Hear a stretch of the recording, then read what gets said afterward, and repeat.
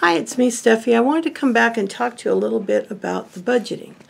I started this year, the lighting in here is really bad. I started this year wanting to do a low spend year, and the year took off and I blew it big time. Well, we had a few big expenses.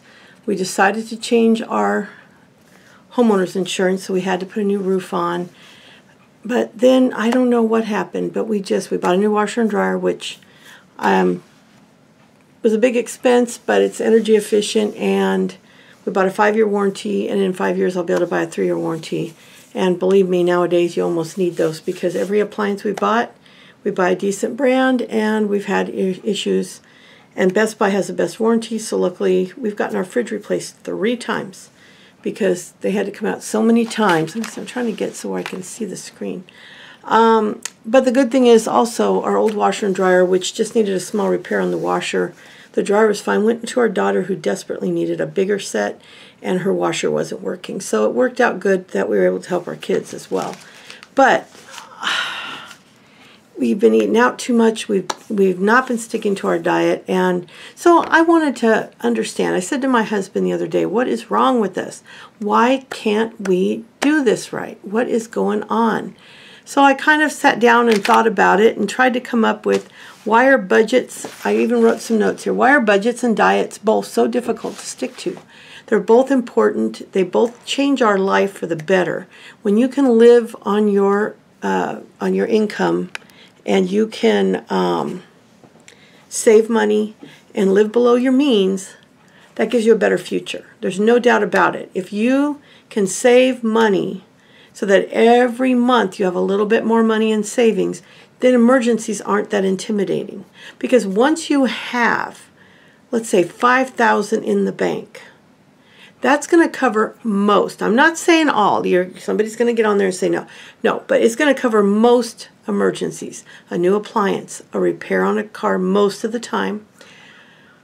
You know, if a window breaks on your house, if somebody throws a ball through your window, or, you know, just all those little crazy things. And I'm not talking about manufactured emergencies like, I need a new kitchen, when yours is ugly but usable. You know what I'm saying? But saving for a new kitchen is definitely a valid way to look at savings.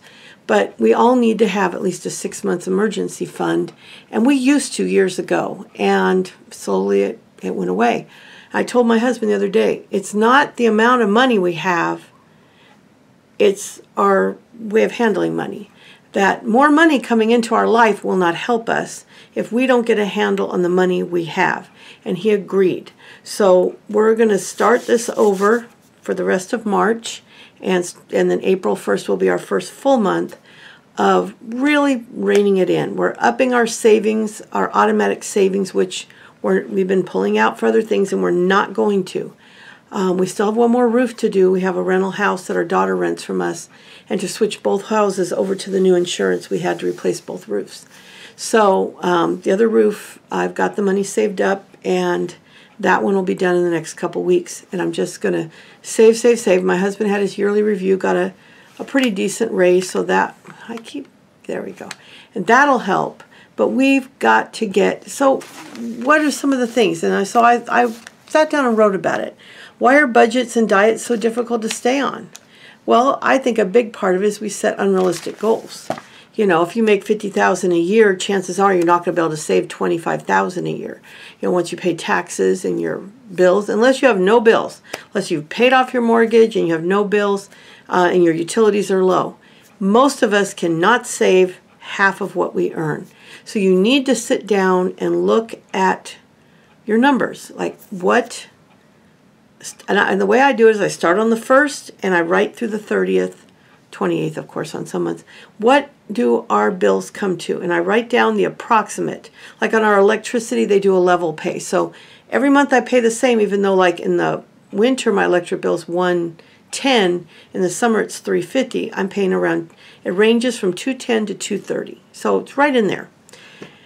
Gas doesn't do that. So gas can be $30 in the summer. It used to be $20, so it has gone up. $30 in the summer, you know, $200 in the winter. So you kind of have to just figure out each month what it's going to be for that month, because I can't do an average for the year because that's too great.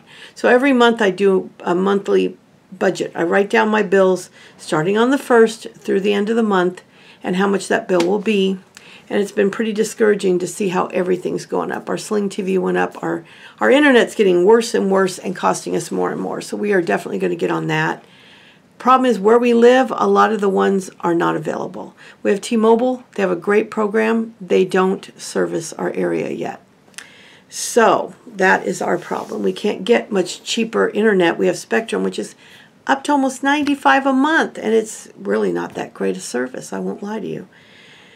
But we have to be more realistic. If you want to lose 100 pounds like I do, it's not going to come off in 6 months. Okay, yes, you hear stories of people who do that, and it does happen. But for most of us, I'm very metabolically screwed up. I have metabolic syndrome, diagnosed by an endocrinologist, not self-diagnosed. And my body fights me. So keto's the only thing I can do. I tried Weight Watchers, but I cannot eat all those carbs. I can't, because it keeps all my addictions to carbohydrates and sugar alive. But when I go on a keto diet, over time, I have to give myself a few months, lose all my desire for those foods, and it gets easier to stay on it. I just have to fight through it those first few months. And this month, I did not do very good. I did good for 2 weeks and then had 2 days of bad. I've been back on for a few days, and I told David we cannot do that again. We have too much weight to lose, and if we want to go into retirement soon, we have to go in thin and healthy. We cannot retire fat with potential health risks. So that's the first thing, is we have to set realistic goals. We have to figure out what exactly our bills come to, what is our income every month from all the sources we have, whether it be 1 or 5, deduct one from the other, and what's left over, then what do you need for food, for gasoline, and then what's left. Then you got to figure out, how often do I have to register my cars? How often do I need new tires? You know, Christmas, everybody is like, oh my gosh, it's Christmas, I have no money. You guys, Christmas is not a surprise. The minute it's over, we know we have 12 months till the next one.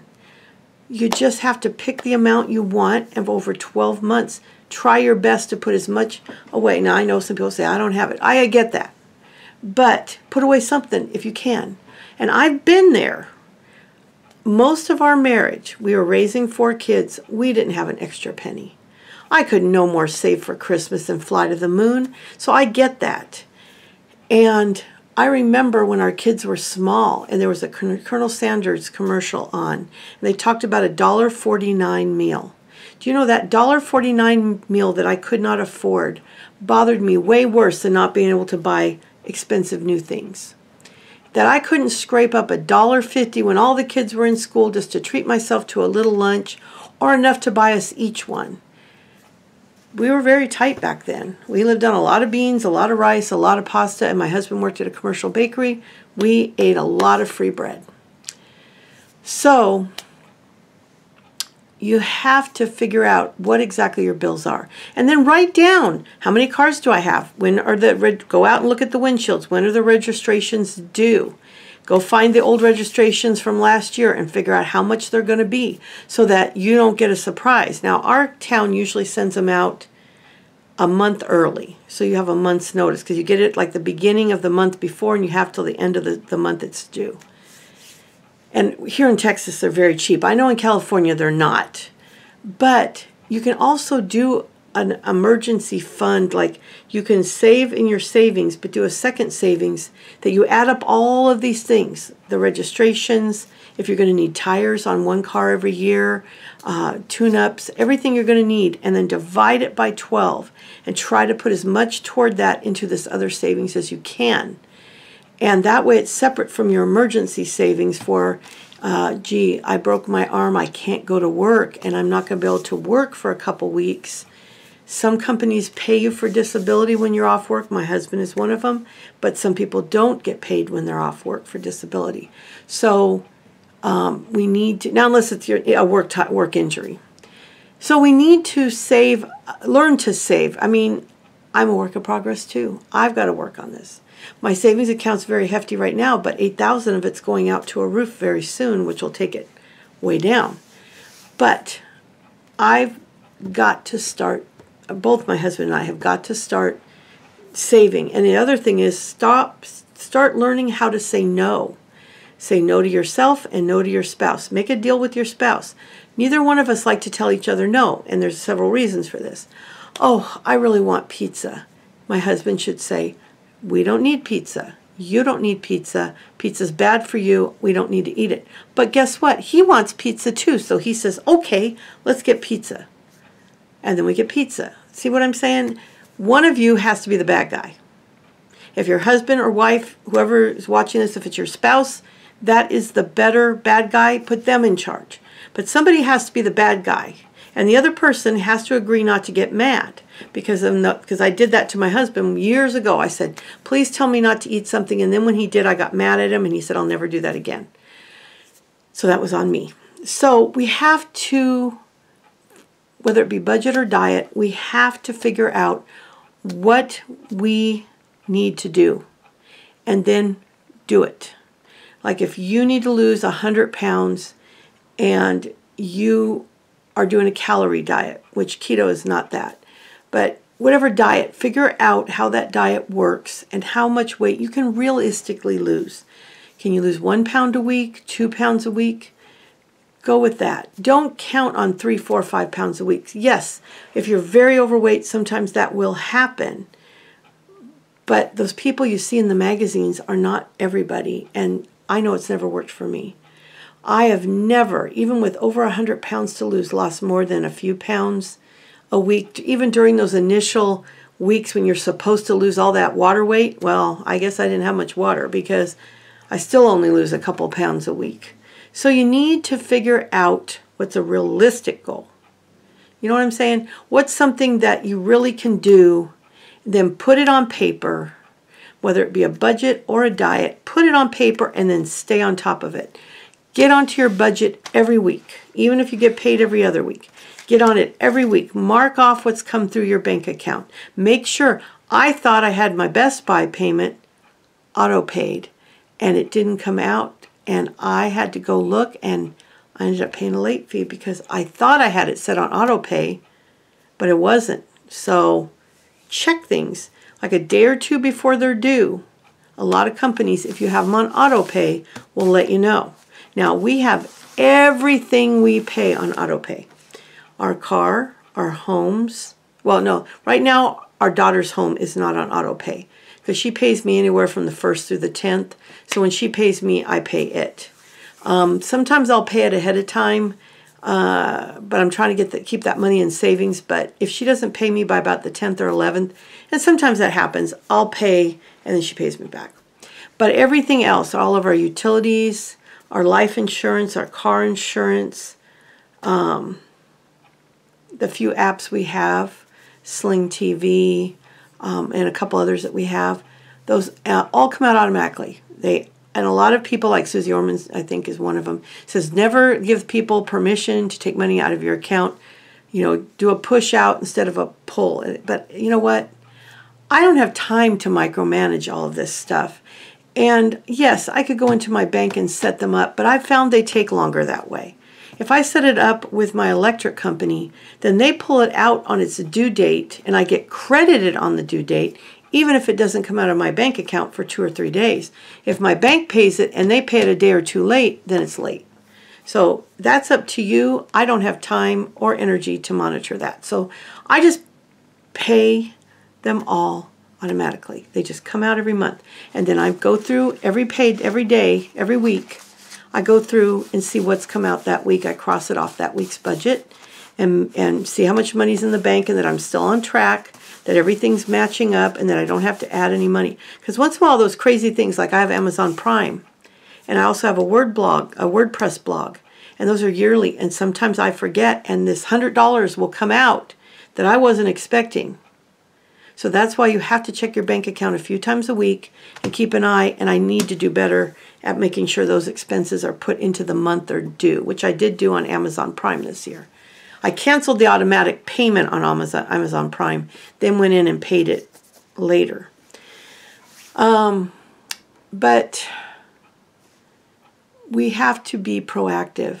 You're not going to lose weight or save money unless you stay on top of it, unless you have goals that you have set. And it's something sustainable as well. Like I said, if you want to save a bunch of money, let's say in the next year you want to save enough money to buy a house or to go on a vacation, and you have this set amount of money, figure out how much money you need and then see, can that come out of your current pay? If not, what can you do to earn money? Can you have a couple yard sales? Do you have stuff to sell on Facebook Marketplace?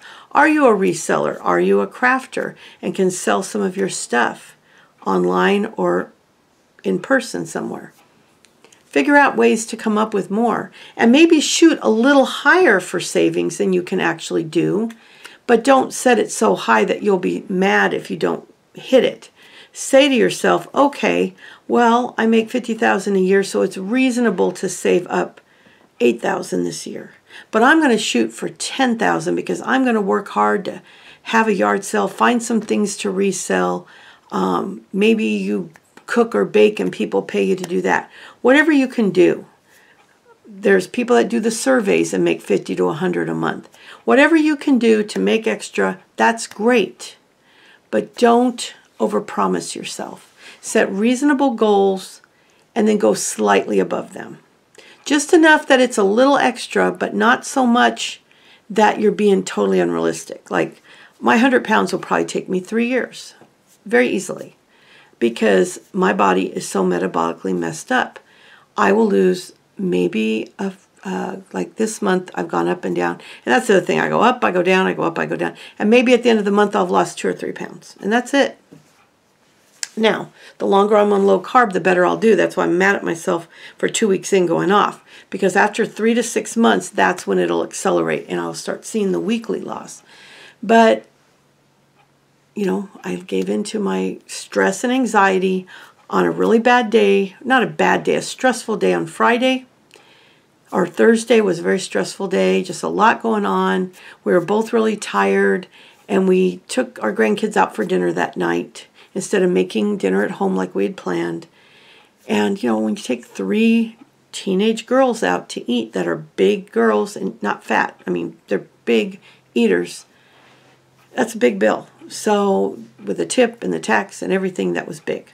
And then Friday, we were so tired from the week, we went out by ourselves and ate. Now, we know better than that. We went to Chinese buffet. There's nothing good going to come out of Chinese buffet if you're on a diet, okay? So that's when I told my husband, we cannot do this anymore. I said, we cannot do this. We are being our own worst enemy right now. And this month, this year that I started so optimistically has kind of gone brrr. So I'm not waiting until April 1st to start. We started Saturday morning. Back on our plans. He's currently on Weight Watchers till he finishes a challenge at work, and then he's going to start keto with me, because he has some of the same problems with carbs. So he's doing Weight Watchers, just less carbs right now. And then our budget. If it goes into savings, it only comes out for what it's allotted for. Like the roof will come out.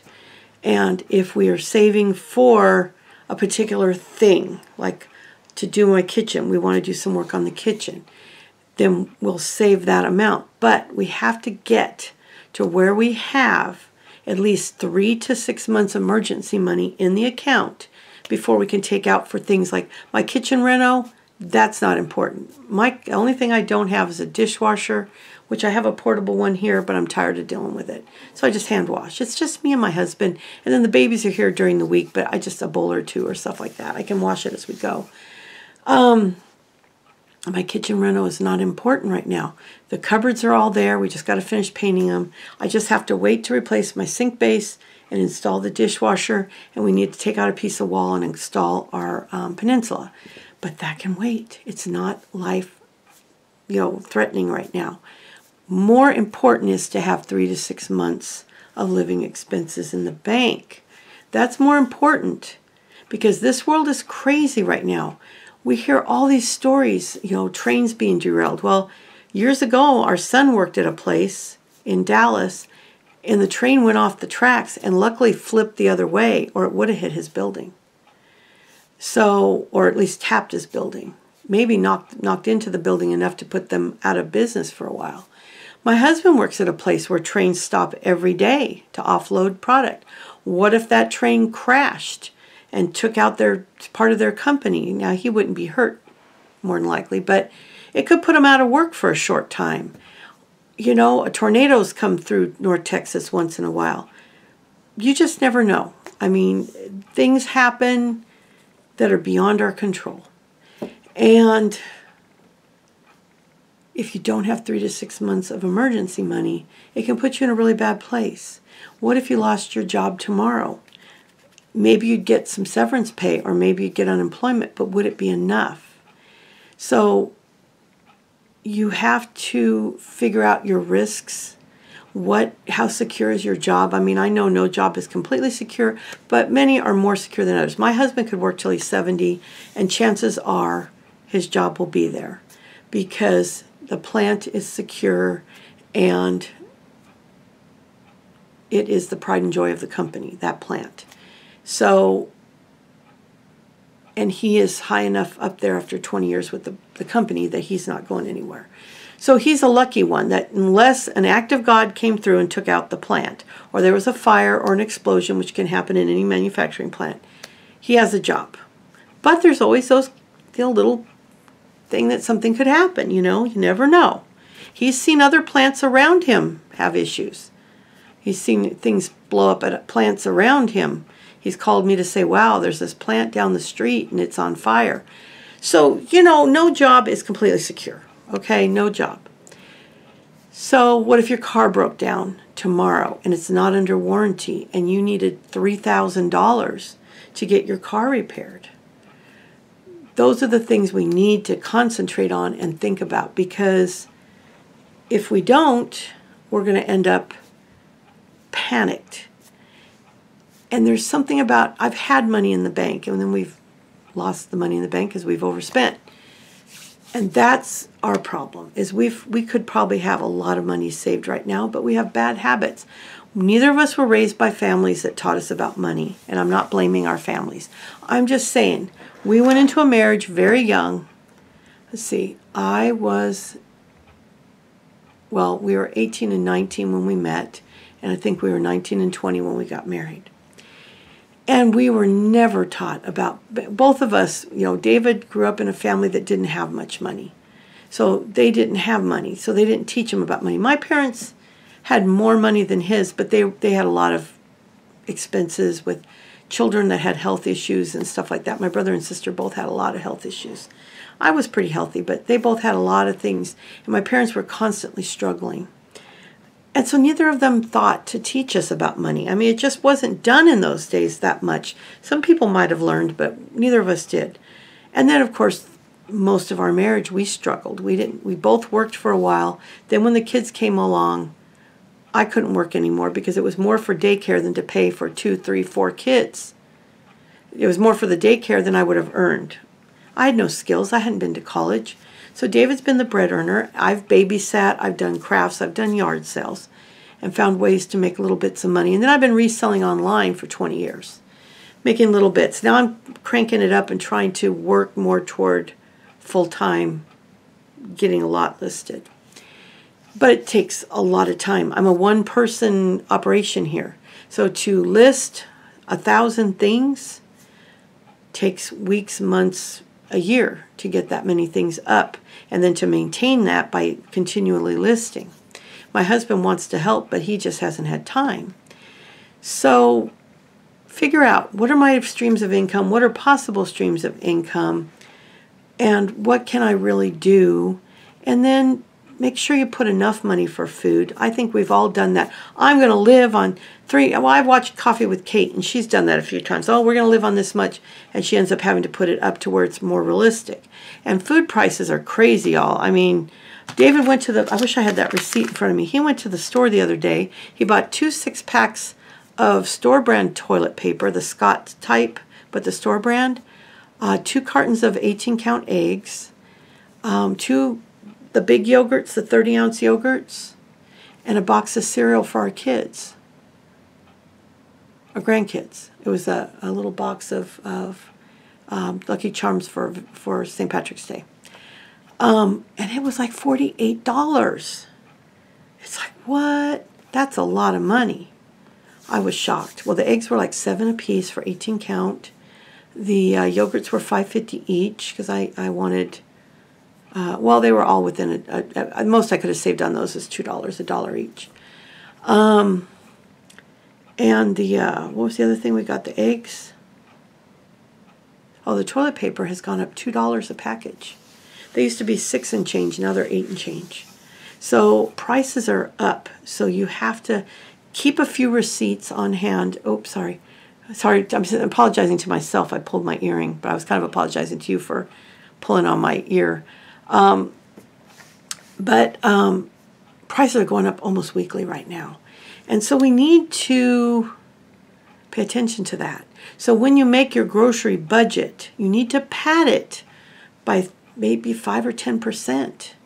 And the other thing that's a good thing to do is budget in just that tiny bit extra. So like if you're going to spend $50 this week on groceries, give yourself an extra $5 to pick up a couple items that you use every day.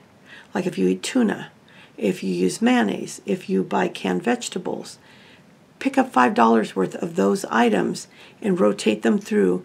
But always, if you do that every week, you'll build up a little pantry, of backup. Because if you can have 6 months of food, the non-perishable, like a few things in your freezer, non-perishable canned goods, non-perishable box goods like pastas and stuff, and then 6 months of emergency fund, if something happens, if you lose your job or you get injured and can't work, you're not as freaked out because you have money. And this is what happened to us when we inherited a little money when my dad passed. David lost his job and it took him 4 months. And unemployment, he didn't get severance really, and unemployment was not enough. That extra money got us through and what kept us from panicking. But we also went out and bought a few things and resold online. And then we had a few yard sales as well. So we were very proactive during that time, trying to keep money coming in other ways. Oh, we got a booth. That's what we did. We got a little booth at an antique store, and we bought things really cheap and sold them in the booth. I wouldn't recommend that. By the time you pay booth fees, depending on the store you're in, if you're in a really popular store, maybe. But the store I was in I made my booth fees, made back the money I paid on the stuff, and maybe a couple bucks, and that was it. So that 6 months was a waste. When it ended right after he got his job, and took all my stuff out. I've tried a booth a couple more times, and no. I admire those that can make a living on a booth, but they usually have a big booth, and I was picking small booths because I didn't want to spend $200 a month, you know. But what else did I think of? I was talking about, I was writing all about, trying to figure out some things to say to you. Well, another thing is, don't worry about keeping up with other people, okay? Because here's the deal. Your cousin, your sister, your neighbor, your friend, maybe they can afford more things than you. I have a cousin, she's a doctor. She makes way more money than us. I've never been jealous of her once because I saw how hard she worked to get to where she is. So yes, she can fly on vacations and she can take cruises and she can do expensive things and have a lot of fun. Things I'll never probably do. But she makes 4 times the money we do, okay? But your neighbor, you don't know what their financial situation is.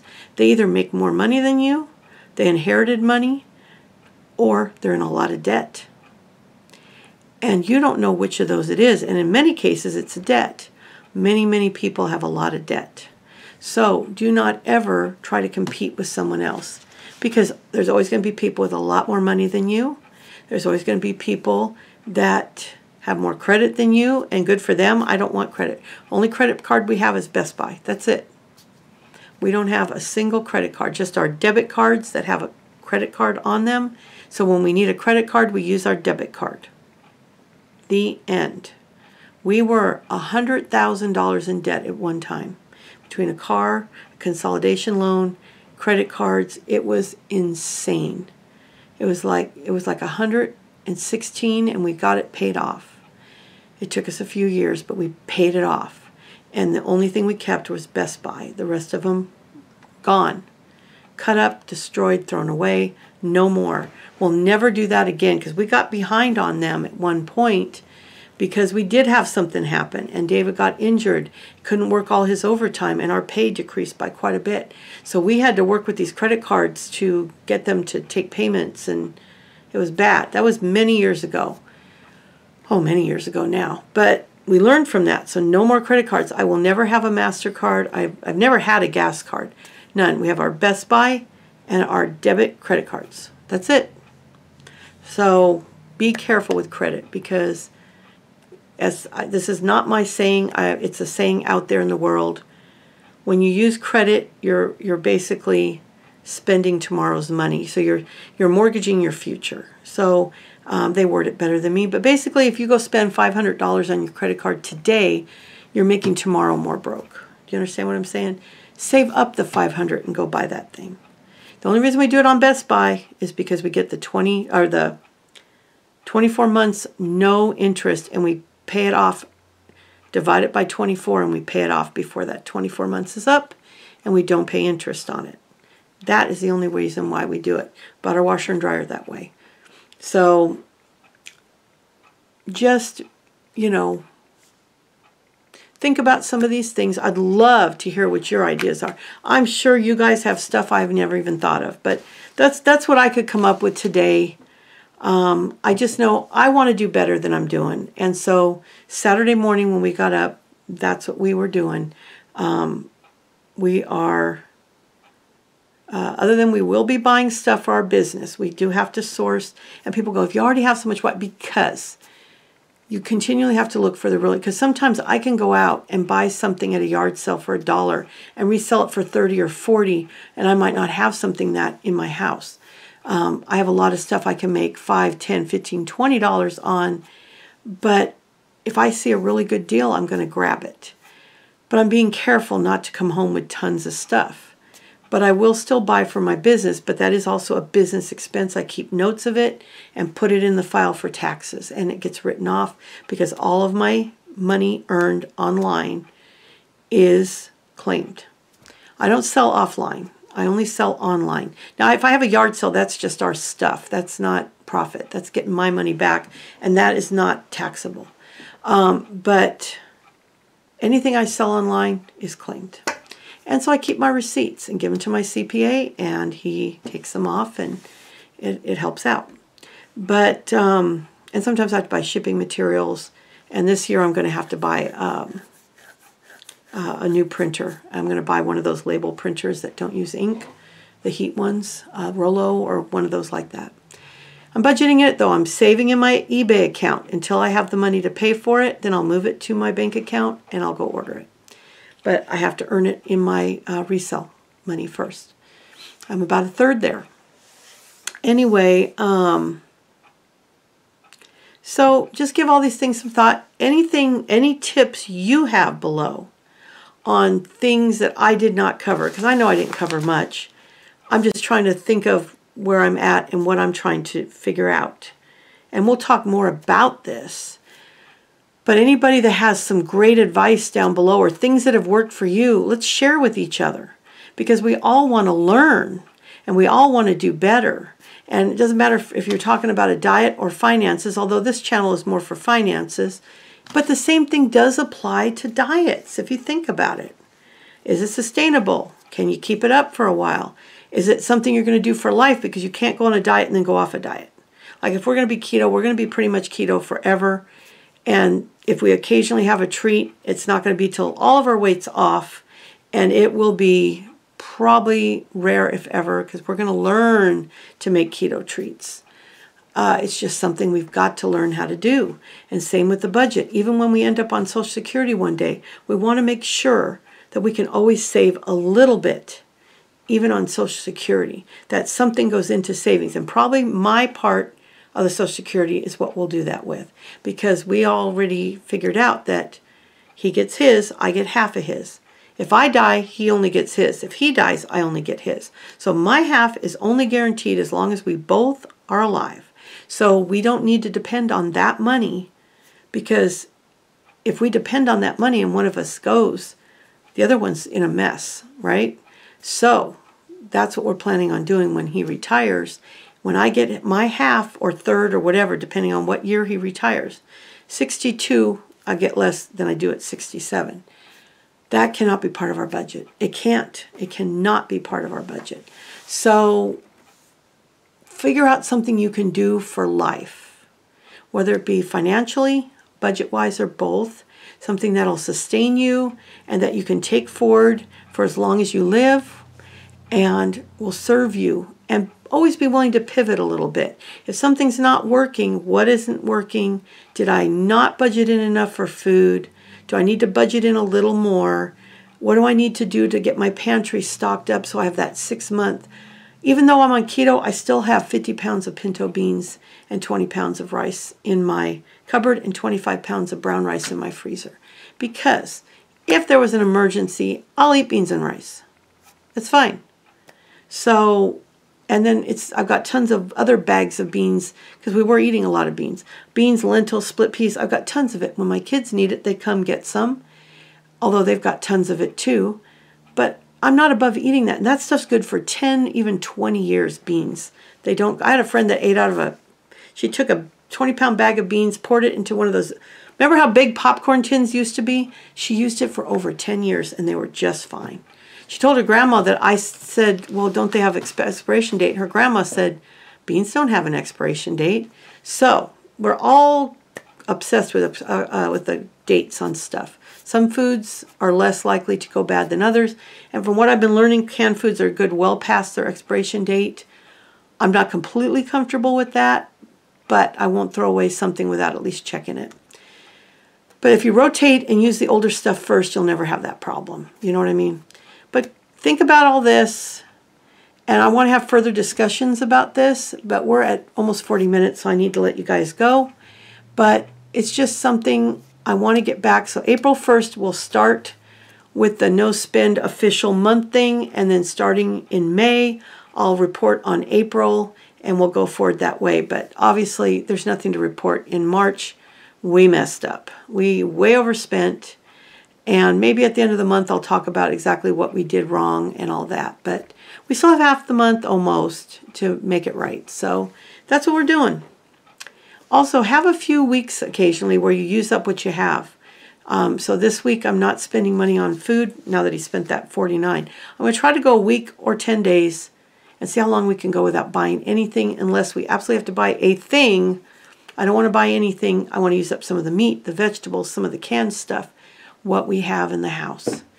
But anyway, let's continue this dialogue down in the comments. I would love it if you'd like this video. If you're not a subscriber, I would love it if you'd subscribe, and let's have further conversations. And I will be having more content. I have a couple stories I'm interested in doing, but I've got to get more information first. But I'll talk to you soon. Bye now.